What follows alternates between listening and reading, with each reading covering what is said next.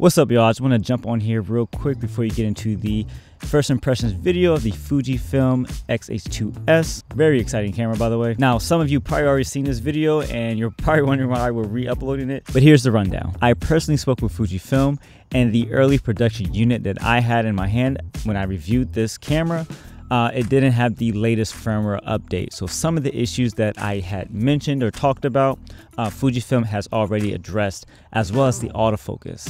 Now, we'll be doing a full in-depth review of the Fujifilm X-H2s. I am super excited.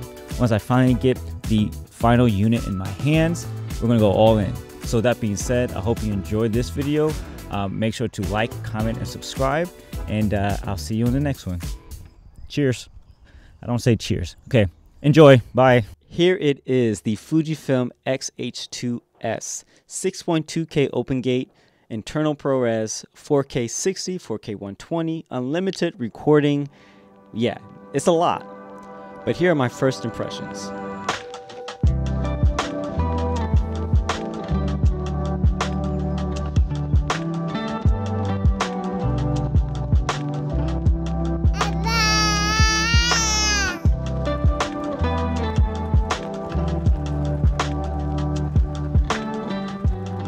Now, this is only the pre-production model, so I assume that about time this starts shipping in July, that some of the things I might mention will be hopefully updated by then. So just keep that in mind as we go through this impression. Again, it's not a review, but I'm super excited. I'm actually out here in Valley Forge getting some footage using the 18 to 120 lens. It's pretty cool. I'm still gotta get used to that power zoom. I've never really used power zoom, especially on mirrorless cameras like this. Yeah, that's where I am right now. So a few notable welcomes to the X-H2 in terms of the design and the body. One is the HDMI. We've been asking politely for HDMI, full HDMI, and they finally put it in their flagship camera here. Now, another thing to note, of course you have USB-C, you have your microphone jack and headphone jack, all separate, all full size, so you don't need adapters and dongles. It's huge. The grip itself, it's amazing. I really like the handling of it. I have more control. It's a little bit deeper. I do have large hands, so like getting my hand around here pretty nicely, so I can kind of just comfortably hold this. You have your dedicated record button at the top here near your on and off switch, or you can actually program either one to hit record. Your ISO, white balance, and then a custom button here as well. I've been using the X-T4 for a while, so I'm used to having the joystick at this position here. So I had to kind of retrain my brain to reach up a little bit further to grab the joystick. Now, luckily my thumb is long enough, big hands, that allows me to kind of reach up there. So I had to just train myself again. I know a lot of people might see that as an issue, but you'll get used to it, right? I gotta put a profile on this. Okay, this is gonna be the running test to see how the IBIS handles. Again, I have the 10 to 24 on. I have the optical stabilization on as well, and the in-body stabilization on the camera. So let me be honest. Most of us know that one of the things you could not do with the X-T4 or any other Fuji camera was use IBIS and walk with a wide angle lens. You would get this weird wobbling edges. And so even though I can't see what's happening now as I walk around this basketball court, maybe they improved it, right? Okay, we're gonna run. I look like an idiot. Let's put some music on. I'm gonna run towards camera.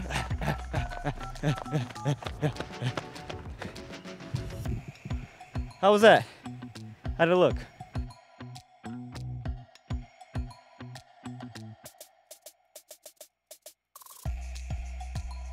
So let's just do some simple push-ins, push-outs, and yeah. All right, so moving on to the pros, the first one that comes to mind is the 6.2K open gate. Now, a lot of you are asking me on Twitter, what's the point of 3:2 aspect ratio? How can you use it? Why this aspect ratio? And those are valid questions. If you're not used to using something like that, then it just makes it kind of weird and awkward when you're using different lenses and stuff. So let me just talk about one particular use case for open gate in the 3:2 aspect ratio. Now, when we say open gate, it just simply means a full sensor readout. It doesn't mean it's full frame. It just means that you're using the entirety of a sensor. You're not using any crop like a 16:9 crop or a 17:9 crop. This is the full height and width of the sensor that's in the camera. It could be full frame or it can be Super 35. It just means full sensor readout. I keep hitting my mic. This is particularly useful for anamorphic filmmaking. Now, I hope there's going to be more anamorphic tools built into the camera once this camera is released, but the 3:2 aspect ratio allows you to de-squeeze properly to get the exact aspect ratio you need when using anamorphic lenses.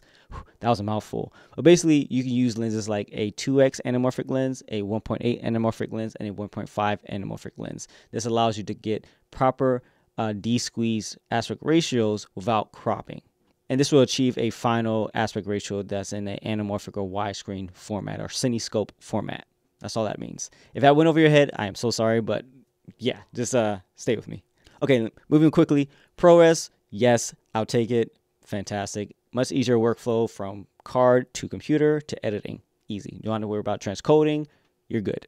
External recording, that is very interesting. So I'm going to have to get myself a Blackmagic recorder or at least rent it out so I can definitely just check out how it looks, how does it compare to my 6K Pro, what are the files looking like, all that jazz. I think that's very exciting. The fact that too, you can use ProRes RAW out of this camera. So you have two options. You can go either way with those types of RAW formats.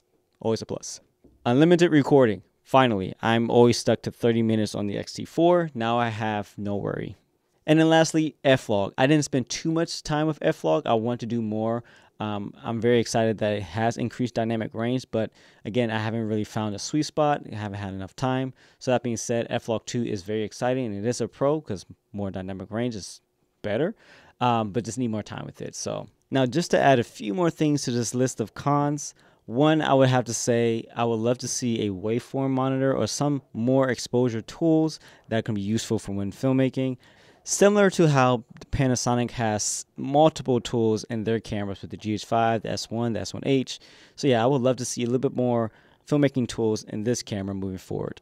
So even though there's no shutter angle in this camera, I'm used to having 1/48th of a second from the X-T4, but weird enough, this only stops at 1/50th of a second in the X-H2s. It's not a huge deal, but it's something I just noticed, and I would prefer to have 1/48th. And lastly, there was this weird blur that I was getting. I don't know how I was doing it, but I was filming on the 18-120, and sometimes it just wouldn't focus at all, and it would just be this weird smearing look. I hope that's just, again, a bug that they can correct later on, so I'm just going to just point it out and move on from that. So weird enough, the X-H2s still does that weird exposure change. I'm at f4, nothing's changing, but when you zoom in out and in on Fuji lenses, the exposure just changes on screen. I wonder if that's doing that in camera too. That's kind of annoying. It does it on every Fuji I've ever used. What is going on with that? Okay, so overall, my thoughts are this. This is a good step for Fuji to make. I've always wanted them to be more serious about their filmmaking because I think they have a unique sensor, the F-Log system, as well as the X-mount lens system too. They can make fantastic lenses. But outside of that, this is a better step in a lot of ways. Internal ProRes, a lot of cameras at this price point don't have that feature other than the Blackmagic and now the GH6. So that's a good thing. Now, some of you might say full frame versus Super 35.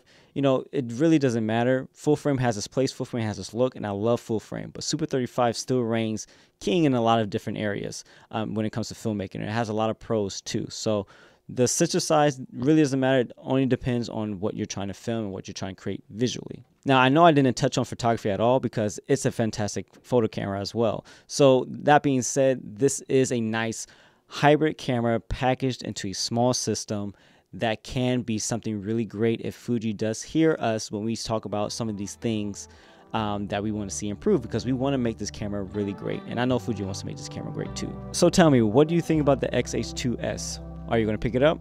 I know I am. I actually already made my pre-order.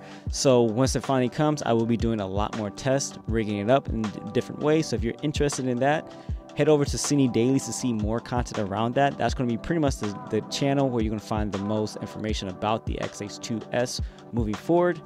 That's what I'm pledging to do. But outside of that, I hope you guys enjoyed this video. Let me know in the comments below what you think, and I'll catch you guys on the next one. See ya.